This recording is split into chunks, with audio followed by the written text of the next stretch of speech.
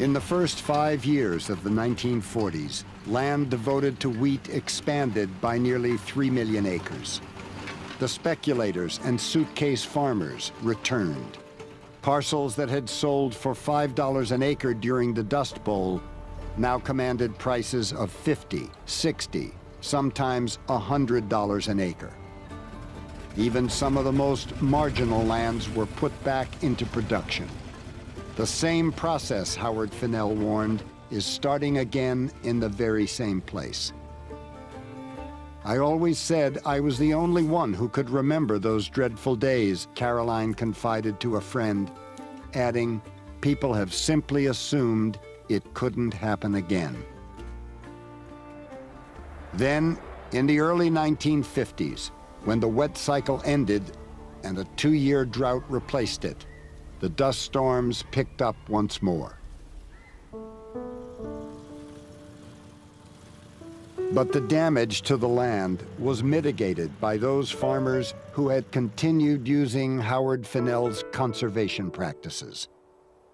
And because nearly 4 million acres had been purchased by the government during the Dust Bowl and permanently restored as national grasslands, the soil didn't blow as much. At least a few lessons had been learned. We want it now.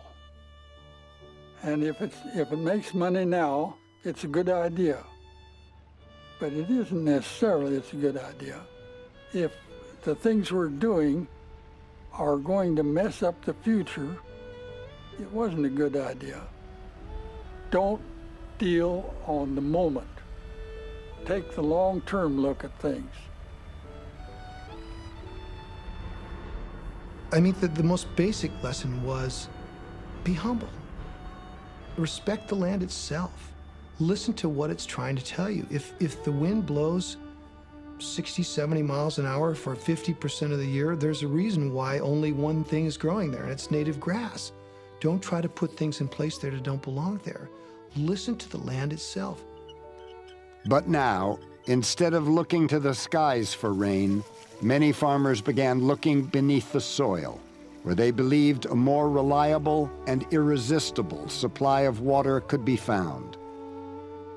The vast Ogallala Aquifer, an underground reservoir stretching from Nebraska to North Texas, filled with water that had seeped down for centuries after the last ice age. With new technology, farmers could pump the ancient water up, irrigate their land, and grow other crops, like feed corn for cattle and pigs, which require even more moisture than wheat. The only thing that's holding that ground together is that irrigation water that comes out of the Ogallala. The Ogallala is about 100 feet deep on the average. We've used over 50 feet of it now.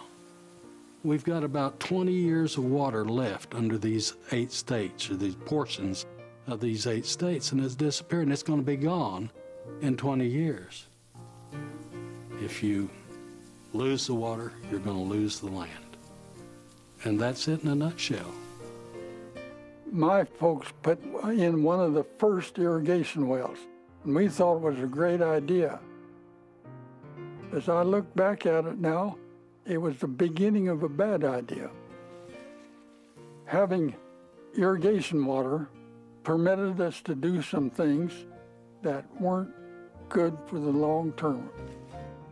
And some of these days, I'll be gone, but somebody is going to be out of water. Folks are going to have trouble getting enough drinking water. And they'll look back and say, and to think, back there in the 50s and 60s, they used up our drinking water to raise hog feed. I think the Dust Bowl can happen again. Most emphatically, it can happen again. It can become a creeping Sahara. The Sahara Desert, a few thousand years ago, was a savanna. We know that it's possible to turn from savanna to a stark desert. And there's no reason to think that it can't happen in the middle of North America.